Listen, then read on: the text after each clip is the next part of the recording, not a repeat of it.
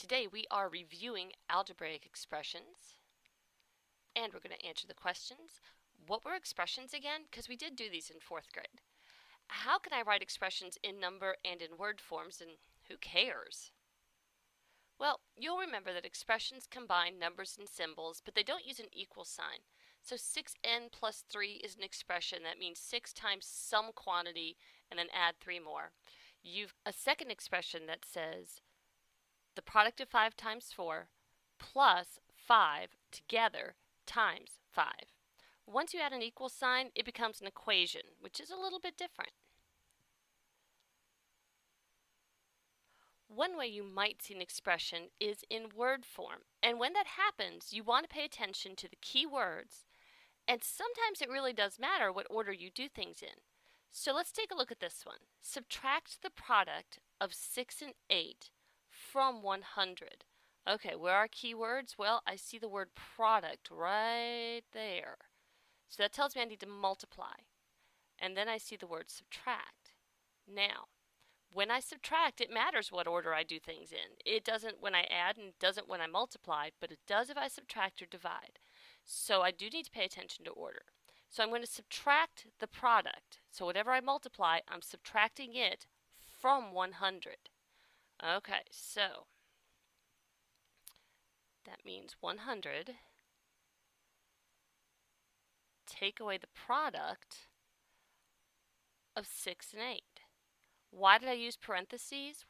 I didn't absolutely have to use parentheses, but it'll make it a little bit easier for whoever needs to work with this, whether it's me or someone else, to understand it. The order of operations would have taken care of it, but you know, it's just a little kinder to throw those parentheses in there. They can come in number form too, and here we're looking at the sum of 5 plus 7 times 2. And now, is there more than one way I could write this? Yeah, there is. Let me try a couple.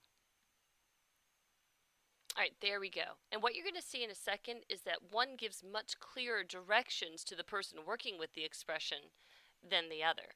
The first one I did was the sum of 5 and 7 times 2. The problem with that is that, do I mean the sum of 5 and 7 times 2? Like this. Oh, I need my pen. Okay, 5 plus 7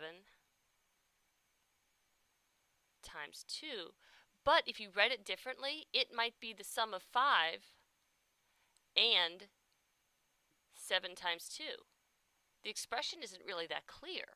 It could kind of go either way. The second one is a lot more clear because it uses more signal words. So we want the product of 2 times the sum of 5 and 7. And that explains very plainly that we're adding the 5 and the 7 and multiplying that times 2. And very clearly you get 2 times the sum of 5 and 7.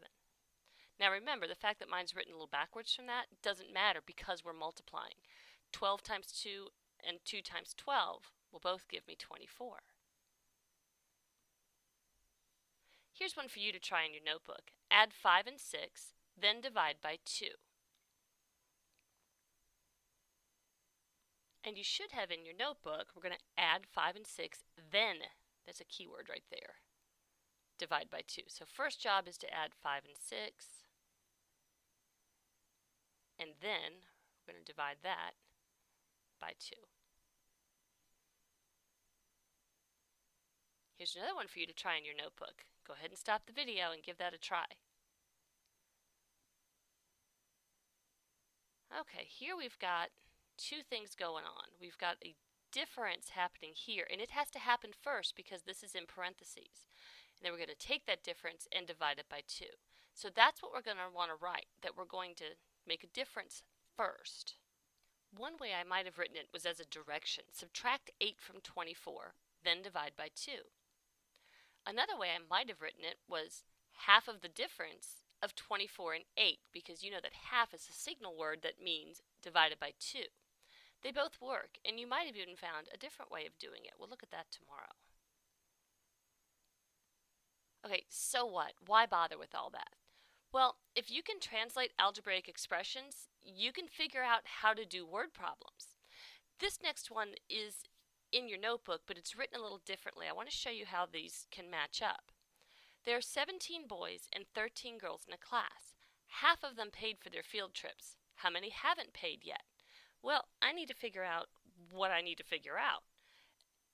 And it looks like the first step of this would be to figure out how many kids are in the class. Well, we've got 17 boys and 13 girls. And since boys and girls are the only option, that must be the number of kids in the class. So let's start by adding to find out how many kids are in the class.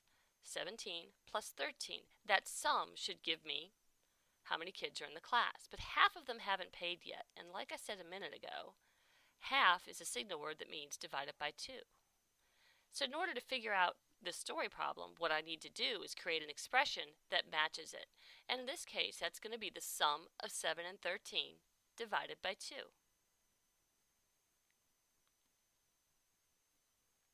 If you haven't taken a second to get that into your notebook, do that, and then we'll roll on with this one. There are 25 kids in each of 2 classes. If each kid pays $2 toward an ice cream party, how much money can the 2 teachers spend on ice cream and fixings? All right, well, we've got 25 kids in one class, right? And then 25 kids in another class. So we've got a total of this many kids, and each of them paid $2. So that's 2 plus 2 plus 2 plus 2 plus 2 on up to however many kids are there. So each paid $2. And that should match the expression that's in your notebook.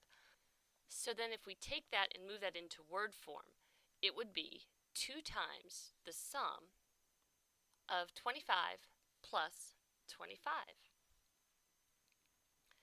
So it should be pretty easy. It's a very useful thing when you're doing story problems. So today we have answered the questions, what were expressions again? They're groups of numbers and symbols that don't have an equal sign. How can I write expressions in number and word form? Pay attention to signal words, use them when you need to, and make sure things come out in the right order. Who cares? You should care. Why? Because you have to do story problems. And if you can create expressions that match the story problems, you're much more likely to get those things correct. So, finish up your notebook, and I will talk to you in the morning.